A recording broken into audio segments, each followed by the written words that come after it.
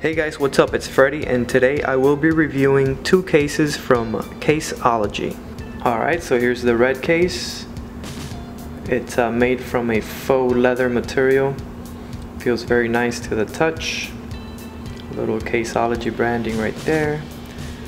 The sides, or the bumper section, is made out of plastic, though it looks like it's aluminum, so it's very nice. The buttons are covered with little black rubber parts.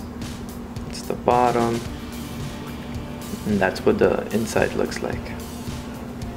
Here's the other case. This one is called the mesh metallic silver.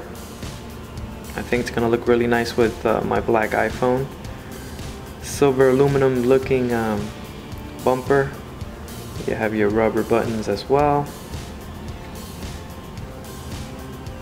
I'm really liking the inner walls of this case. It has that smooth rubber going all the way around, so it should keep your iPhone 6 from getting scratched. Installation is very simple. Just slide your phone in and make sure it snaps into place. Once you have your iPhone installed, this is what the bottom is going to look like. The on-off switch has a rubber button, like I mentioned earlier. The top is fully enclosed. Your volume rocker also have the rubber buttons and a cutout for your mute switch. And here's your camera cutout, and the Apple logo also has an opening.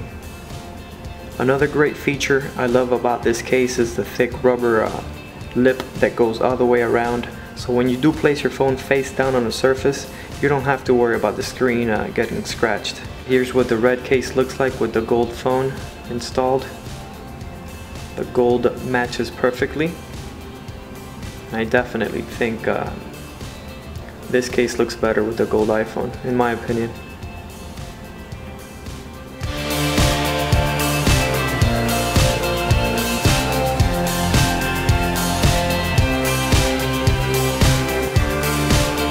Alright guys, so that's gonna do it. Thank you for watching my review of these two Caseology iPhone 6 cases.